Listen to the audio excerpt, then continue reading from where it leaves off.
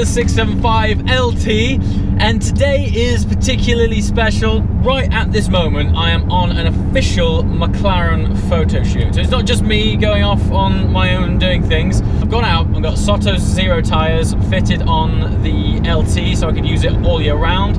But the trigger for that, the reason they were applied in the first place, was because McLaren invited me along to a winter drive and photo shoot. And the idea is that between myself and Mark in the 570 GT, we're trying to see who can get our cars the dirtiest. Now that isn't exactly the direct brief for what's happening right now. The main story is that you can use these cars all year round. So we thought, where can we go to find somewhere that's almost certainly going to be pretty groggy, grimy, wet, potentially snow, and still really enjoy these cars? Well, the original idea was Scotland, but upon looking on the webcams in the area in Scotland where you can go skiing, there was no snow. So we thought there's no real point in going up there when you can get similar setup, and so we decided to head out to the Yorkshire Dales. Now, we have landed ourselves in some thick fog. There is more dirt on the road right now that I could possibly, I'm not sure if it's the right thing to say that I could possibly want for, but with the whole idea of today being a demonstration that come wind, rain or shine, you can use these cars all year round. The 570 GT is currently off and driving about somewhere, so I'm about to catch up with him. We're going to get some back-to-back driving experiences with that car and this car to see what they're all about on roads like this, which are fabulous and incredibly tight and wet. The idea is, let's have some official McLaren fun. Let's hit it. Woohoo!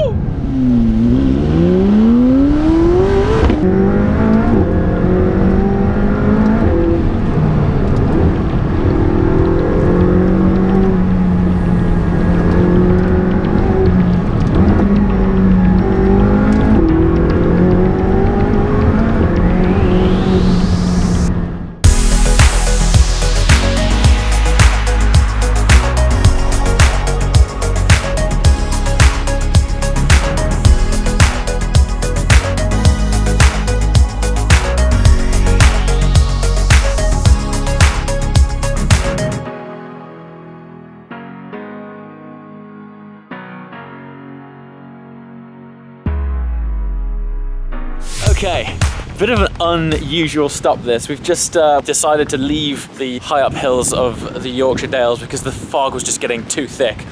So we've gone down the road, downhill, and it's thankfully started to clear up. But for our next photo shoot location, as I'm sure you've guessed, we've come to this really old school train station. But what is significant is that it was where a scene in Harry Potter was filmed. So this is actually the train station where they arrive when they reach Hogwarts, which is pretty cool. But as much as I love Harry Potter, particularly at Christmas, yeah, today is all about cars. So yeah, let's go check out this shoot, see what's what.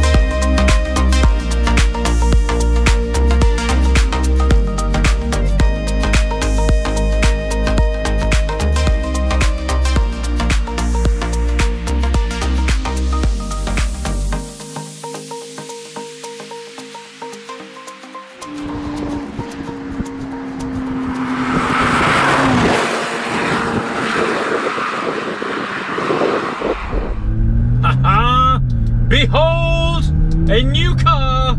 Look what I am in. This is really cool. It's weird being in a left-hand drive car, immediately hopping out of a right-hand drive car, but this is great.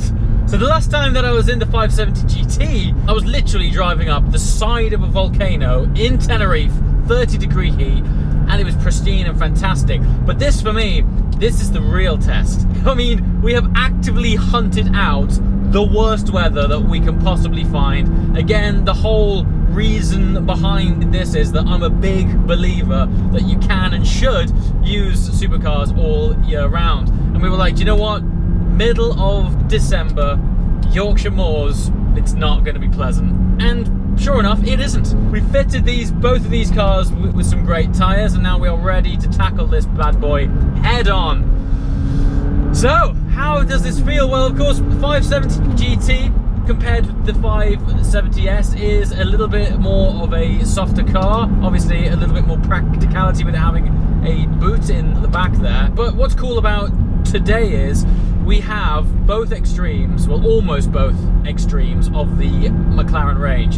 570 GT is part of the Sports Series. 675 LT is top of the Super Series. Let's exclude P1 for now because, well, let's face it, it's on a totally different stratosphere.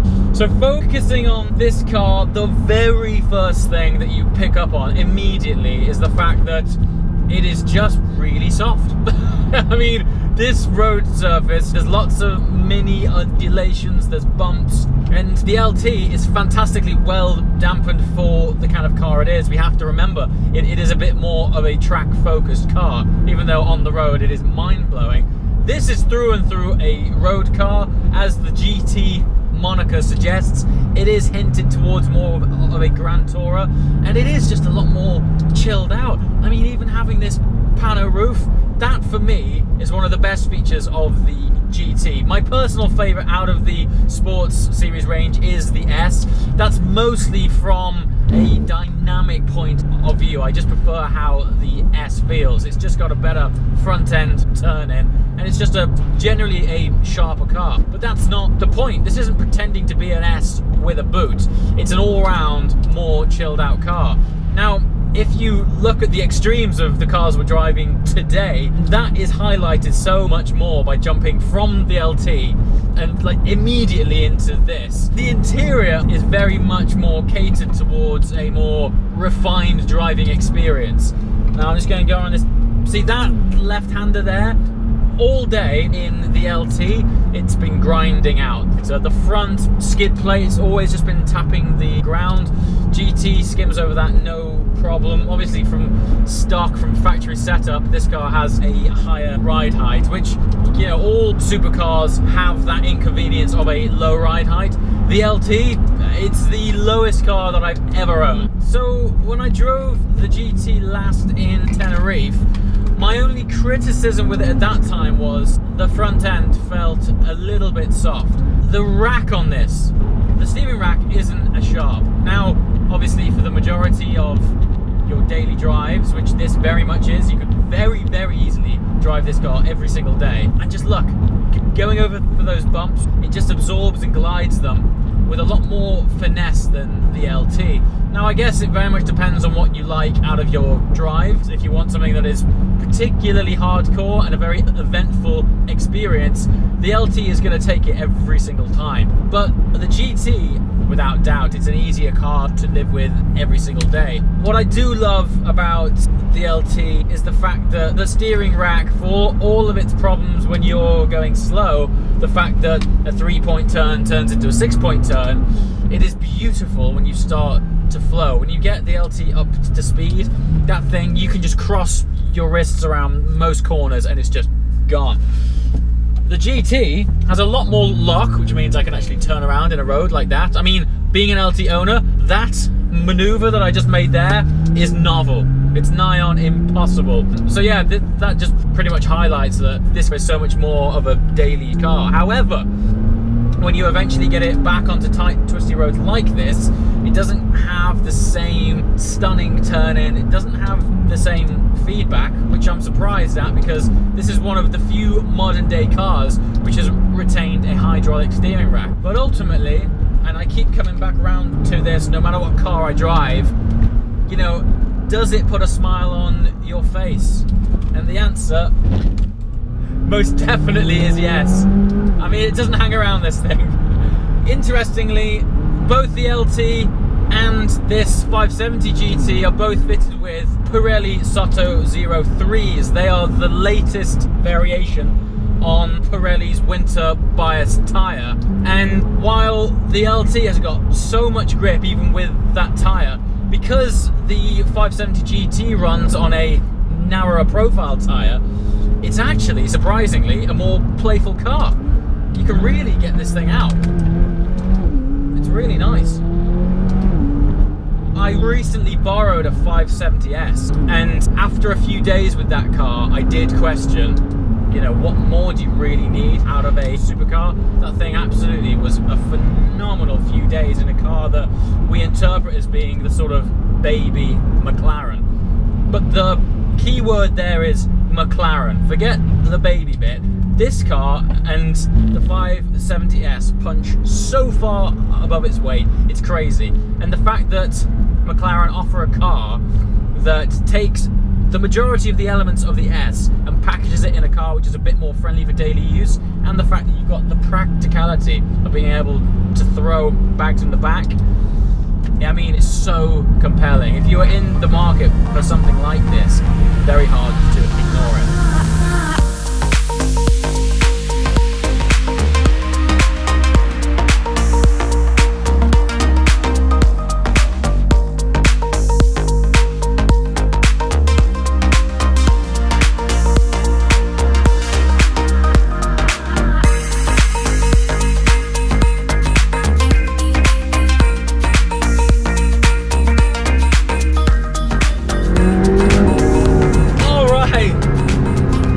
Day. I mean, first of all, I mean, we went out to find some tricky conditions that we could drive these cars in. The aim of the game has just been just thrash them and enjoy them, and just saturate yourself in the fact that you can use these cars all year round, no matter the weather. Coming up to Yorkshire, we've had 3 seasons in a day. You've seen it. We've had incredible sunshine, we've had fog, we've had wind, we've had rain. It's been a great experience though, and I think I can speak for both myself and Mark, who's been driving the 570 GT, that we derive this strange pleasure from getting these cars covered in dirt. I don't know what it is. I'm not sure if it feels like you're getting your money's worth or what, but yeah, I just thrive off actually using cars. I get infinitely greater joy from using them, learning their characteristics, hearing the sound, seeing how it feels. Since we've swapped tyres, obviously I spent a season on the Trofeo Rs, which has been an amazing tyre. The conditions right now, I mean, these tyres, these Soto Zeros, have just given me so much more confidence to exploit this car. And for me, a massive part of owning these cars is how it heightens your sense of adventure. Now, don't get me wrong, you can drive these roads in any car you want, but as humans, we are a sensory receptive vessel, and getting in a car like this just heightens the sense of excitement when you're driving along an already really exciting road. To be doing it in something like the LT or the 570 GT, it's just such a heightened sensory experience. I love it.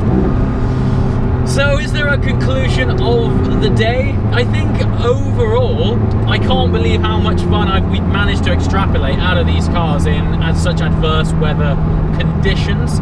It's been an example that, you know, don't park your car in the garage, get out and drive it. And also, it's highlighted to me that if you set these cars up right, namely tyres, you can just go out and use them all year round. Now, I know they are, by convention, they are very special cars, but ultimately, they are still cars. And by that token, it's really important to just get out and drive. And on that note, thanks for watching, guys, and I'll see you next time. Ciao!